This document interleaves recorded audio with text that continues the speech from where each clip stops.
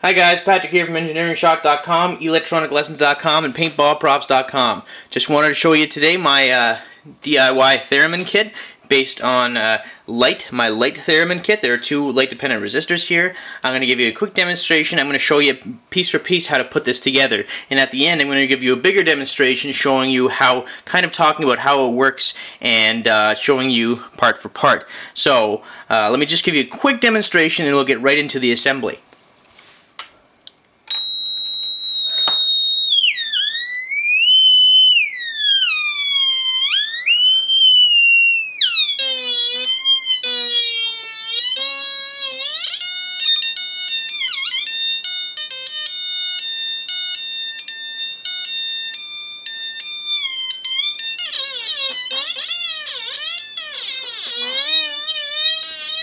Here's what comes with the kit.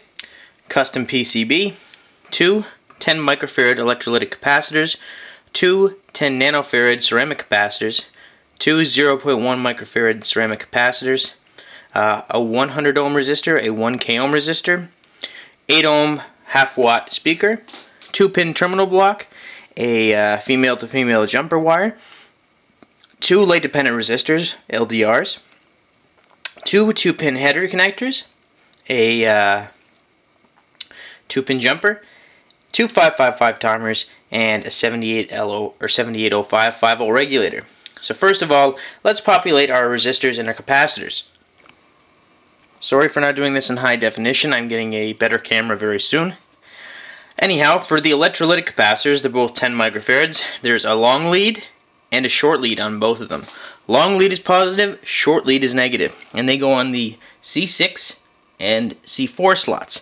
Now, they're both labeled 10U C6 and 10U C4. 10U means 10 micro. So on the C6 node, on the upper pin, there is a little plus sign right beside it. That's where you want to place your long lead. You place your short lead in the bottom hole. On C4, the plus sign is on right to the left of the bottom hole. So place your long lead into the bottom hole and your short lead into the top hole. Don't reverse those, or when you power it up you might blow them up. Your ceramic capacitors. The larger of the two kinds of ceramic capacitors are labeled 104, and those are 0.1 micro. Now they are not polarized, their bleeds are the same size. Doesn't matter which way you populate them as long as you put them in the right spot. Now, C2 is labeled C2 0.1U for 0.1 micro. So place one of your 104s in that slot. Your other 104 can go in the C5 0.1U slot right here. Now your 10 nanofarad capacitors labeled 103 can go in the C1 slot labeled 0.01U for 0.01 micro, or other 10 nano. And your second one can go in the C3 slot. So your 103s in C1 and C3, your 104s in C5 and C2. Now your resistors, there's only two of them. The 100 ohm resistor goes in R4 slot, labeled 100R for 100 ohms, and your 1K ohm resistor goes in the R2 slot, right here, labeled R2 1K. They do not have a polarity, so solder them in either way. Just make sure you're placing the right resistors in the right slots. So solder those into place, and next we'll do our 555 timers and our 2-pin headers. The two headers are the easiest components on the board, but you can burn yourself when you're soldering them into place. Make sure that you're holding on to one side when you're soldering the other. Once you've soldered in one side, you can just let the solder cool, and then you can turn it around, and then you can just solder the other, because the first solder joint will keep it in place. Make sure that the long leads are facing the top side of the board, because we're going to be plugging in our 2-pin header connector and our speaker into this side of the board. So long leads facing up, short leads facing into the bottom of the board, solder from the other side. The two 555 timers, it might be difficult for you to see from this perspective, but the slots are here and here, and on the left side, from this perspective, there's a notch in the footprint on the PCB. Left side, left side. The 555 timers have notches on the left-hand side. Now this is the most important thing. If you turn this around, you are not going to be able to desolder them. It will be way too difficult. So make sure that from a top side view that your left-hand notches face the left-hand notches on the board. So, like so. You might need to bend the pins in a little bit, and when you solder, make sure that they're flush to the board. Next, we will do our, we'll talk about our speaker and our terminal block. As you can see, I've taken my female to female connector and I've cut it in half, and I've stripped back about 2 millimeters of wire. What you're going to want to do is add a little bit of solder to each of those wires, and you're going to want to add a little bit of solder to this pad of the speaker and this pad of the speaker.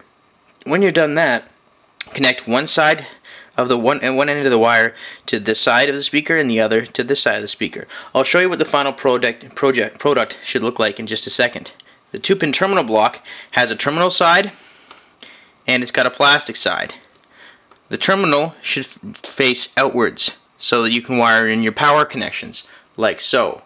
Make sure you don't turn it around when you solder it into place, as it will be very difficult to desolder it and remove it. And there you have it. We're going to use this in just a minute, but for now, put that aside. Only 3 components left. Your 2 LDRs and your 7805.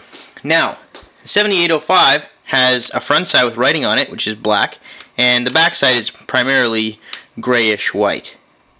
That is the back side. You'll notice on the footprint that the front has the 3 holes in it and the back has just simply white on it.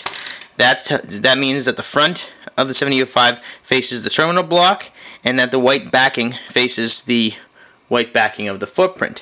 So solder that into place. Don't reverse the polarity or else you won't be able to regulate down to 5 volts. Your circuit will not work. The 2 LDRs, what you want to do is you want to solder the LDRs facing straight up in these 2 slots, R1 and R2, labeled LDR1 and LDR2. And you want to make them straight and of equal length up. Now I suggest 2.5 to 3 centimeters. So place about this much of the lead below the board and solder it so that they're about this high off the top of the board. I'll show you in just a second in case you have any doubts. Once you're done, what I like to do is that to save the 2-pin short, what I do is I cover one side of the loud pins, the 2-pin header with the LOUD right underneath it. Now if I short those 2 pins, it means that I'll have a louder output from my speaker, but I'll use more power. So normally I like to keep that unshorted, but I want to make sure that I don't lose my 2-pin shorting connector, because then it's very easy to lose. It's a very small component. Okay, lastly, what you want to do is take both of these wires, it doesn't matter which one, and place them on the loud pins, or sorry, the SPK pins, speaker. Now, the speaker is just a coil of wire in essence, so there's no polarity on it. And what we're going to do next is we're going to power it up. Take 7 to 9 volts DC. 9-volt battery will do. The power supply terminal block has 2 terminals, obviously. The left one is labeled V plus for positive voltage in 7 to 9 volts, and your right pin is labeled GND for ground. So if you're going to use a 9-volt battery, positive to left, ground to right. So let's power it up. I'll power it up first with my loud jumper off.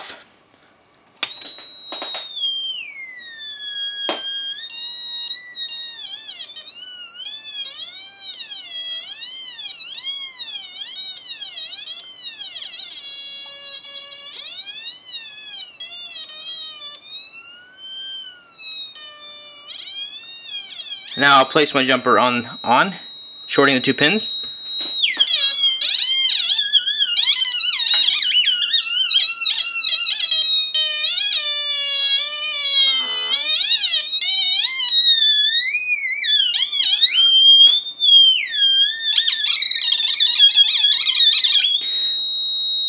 So, I'm going to just supply power.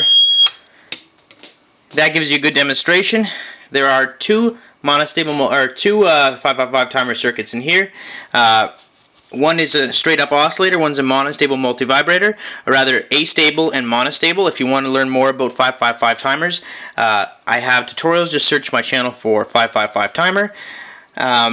This creates a pulse, a frequency rather, based on two resistors and a capacitor.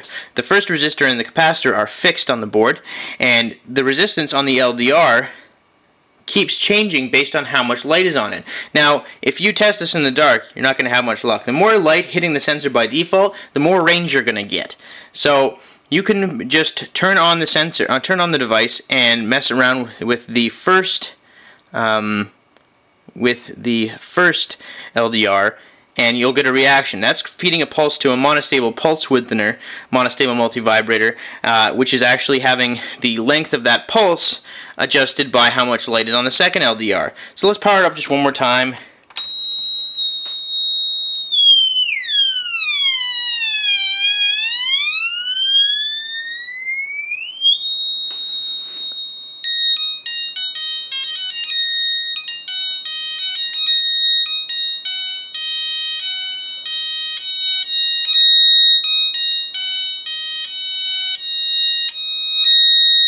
There you go. So it works just great the first time. If you followed along with me, you shouldn't have any problem. You'll save more battery by keeping the loud pins unshorted, but it certainly is a lot more fun if you have a good Duracell 9-volt battery connected to your terminal block. It should give you a lot of playtime with this. A lot of fun, easy to build. Thanks for watching, guys. I sincerely appreciate your time.